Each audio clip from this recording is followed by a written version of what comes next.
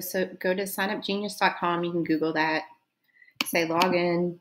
You might have to create an account. Okay, so like new account if you need to. I'm going to log in. If you've done this before, you probably have your JCPS email account. Okay. I'm going to go up here to create a sign up because this doesn't have all the options you need. So create a sign up. There.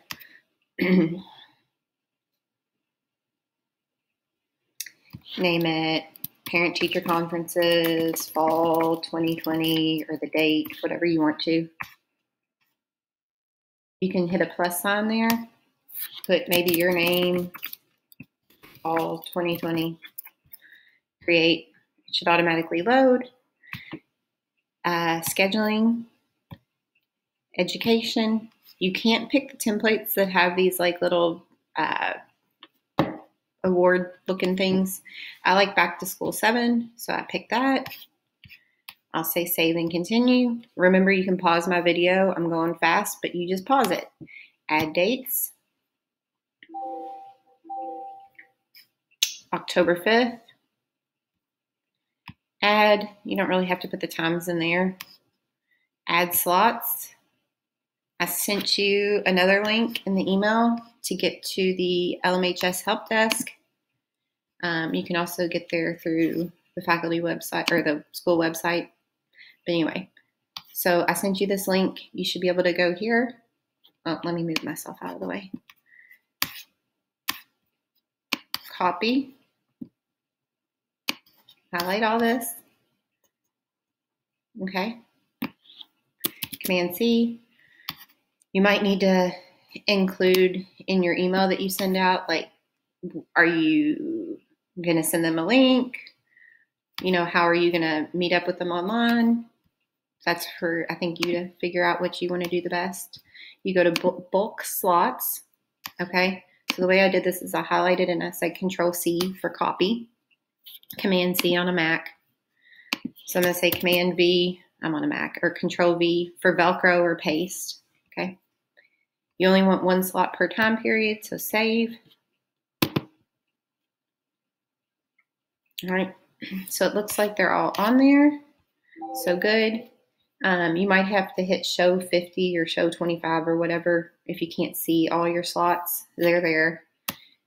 Settings. Email and name required. You could tell them that you want them to comment their student name, so you can make that required because sometimes parents have different names, last names. I would take off allow people to swap slots. I usually change my notification to 1 day before because they forget. You can do save and continue. Then you go to publish. Okay, so you publish it. Then you'll have a link. So copy the link. Okay. You don't want to invite through here. You want to invite through Infinite Campus. So you go to Infinite Campus. You're in Instruction, Message Center, New. Remember, you can pause my video. Class message user. I usually have a template that I save.